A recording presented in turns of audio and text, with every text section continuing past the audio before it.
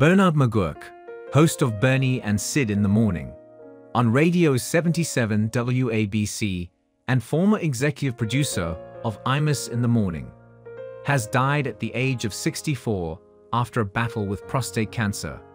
He is survived by his wife, Carol, and children, Melanie and Brendan. Dave Dryden, a former NHL goalie and brother of Hall of Fame goalie Ken Dryden, died on October 4 at age 81. He died of complications from chronic thromboembolic pulmonary hypertension surgery. Dryden played 17 seasons in the NHL and OHA from 1962 to 79.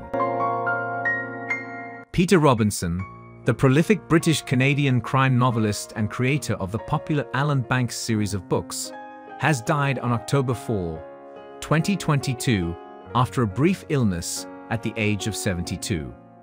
Robinson was best known for the long-running Inspector Banks crime fiction series, beginning with his first novel Gallows View in 1987.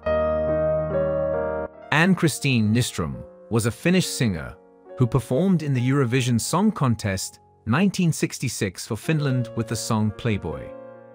Nystrom chose to end her musical career in 1973 after 11 years in show business. She died on October 5 at age 78. Jerry Vainisi was an American football executive and businessman. He served as the general manager and executive vice president of the Chicago Bears of the National Football League when they won Super Bowl XX.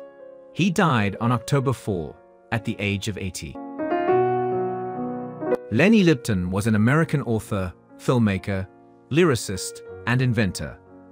At age 19, Lipton wrote the poem that became the basis for the lyrics to the song Puff, the Magic Dragon.